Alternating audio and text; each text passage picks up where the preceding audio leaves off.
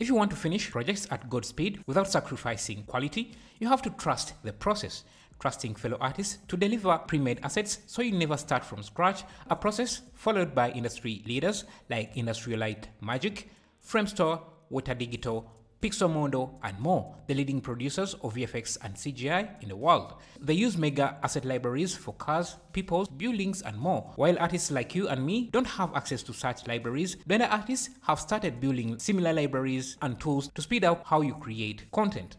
Like this Mountainscapes library, a collection of 152 ready-to-use mountain assets, from snow-covered mountains, rocks, cliffs, and more, all professionally scanned to give you the best detail. They come with 8K textures but also give you the option to switch to low poly versions of assets. Sometimes it's the simplest things you do to your renders that sets them apart from all others, like adding wind effects to your grass, plants, or cloth objects in your scene. Using the cloth system is too much work and too tasking on the computer, so an add-on like Simple Wind is a great alternative that is simple to use, light, and produces comparable results to the cloth simulation system, especially for simple things like wind blowing on grass, plants, or clothes. Detail is key. This belt generator can generate an infinite number of belts, giving each belt a unique look from the last one. While a generator like this may not be a tool you use on a daily basis, it's nice to know that when you need belts, there is a generator that can give you the detail, variation, and quality with just a few clicks. If you want speed building, let me present you PBG2. I have 10 years of experience in modeling, UV unwrapping, and texturing. If you gave me an hour to make a building, I'm sure I can come up with something that looks great, but it's not going to be as detailed as what PBG2 can achieve in just 2 extrusions. Yes, I can add small details that PBG2 may not add, but if it was a competition, I would only need about 30 seconds to create a building with PBG, and then I can use minutes I'm left with to add the additional detail that I want. The particle system or geometry nodes are great systems for scattering objects around, but please do not use them to scatter anything that the camera might orbit or focus on too, especially if you're going for hyper-realism. Geometry nodes and the particle system do not care if the objects are intersecting or going through each other. They also don't consider gravity and center of mass of the objects when scattering those objects. They just scatter them randomly and hope the viewer won't see the awkward placement of scattered objects. If you want physically accurate scattering, this physics add-on is the best way to go. Instead of hand placing each object, you let physics take over. Imagine you are working on a client project, you deliver the project, and the client wants some minor changes, like to add some characters walking, maybe some running or sitting. To the client, it should be as easy as clicking a button. To you as an artist, that's a nightmare. You have to model, texture, animate, render the characters. At least that's how we used to do it back then. But with tools like population, it can be as easy as the client described it. A click of a button. Population comes with over 48 photo-scanned characters and 55 motion capture animations plus updates, meaning that when it comes to crowd simulations in Blender, the population crowd library will always have something for you. Anyone pursuing a professional career in Blender has to invest into a plant library like Botanic. You need one for VFX, you need one for commercials, you definitely need one for activists.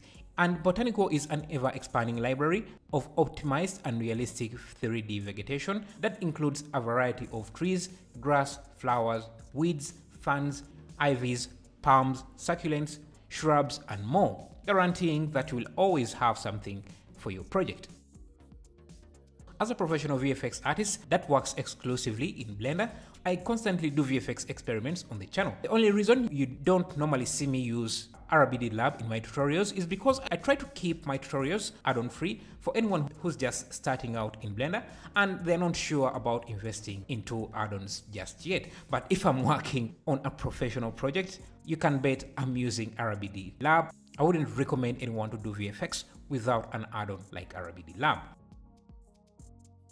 If speed is the name of the game, generators are the fuel to burn to win at this game. And this BP Geogen Ultimate Generator Bundle has over 50 drag and drop generators. Basically, if you need pipes, ice spikes, planets, slime, fire, sand, vegetation, damage generators, scale generators, droplets, walls, spaceships, signs, a disintegration effect. This bundle has it all. Sometimes I wish making 3D characters was easy as changing clothes like in GTA. If you want a jacket, you just select it from a drop-down list and the character changes to that garment in a second. Unfortunately, that's not how 3D works, but at least things are getting easier nowadays. For example, this epic clothing pack tried to mimic the same thing, giving you a variety of different garments, clothing with unique designs that you can just drag and drop onto your characters. You will have to edit them to make them fit the character, but you will have saved hours and hours creating them from scratch. It doesn't have to end with character creation. If you want to make Blender feel like a game, you can install libraries like the Sanctus library, which is a collection of hundreds of procedure materials, each with unique properties and settings that you can customize to fit into your design. It also now comes with generators like welding generators, grass generators, painted glass generators, image decors, and more. This can save you a ton of hours. The thing about generators is that they allow the artist to work on the parts they love about 3D making and let generators handle the rest. For example, I don't enjoy character creation. It takes too much time and you need a lot of practice to get it right. But I still need realistic characters every now and then that are well made and look good. So Human Generator is a good fit for that. You don't have to model the characters, but if you want to customize the characters to have a certain look, the add-on still gives you tools to allow you to customize the character to fit the style and design you want. Do you guys ever want to model rocks? I find it tedious and time consuming. Most of the time, you can't just model them. You have to sculpt them, which means you have to retopple them, UV unwrap them, and then texture the rock. And most of the time, you're going to need more than just one rock. The alternative is using something like Infinite Procedure Rock Builder. It uses cycles to render realistic rocks, cliffs, and more with realistic textures, and the shaders are customizable to your liking so that you can make the rocks fit into your art style. Those were some of the tools that I think can really help you improve your renders without putting in too much work.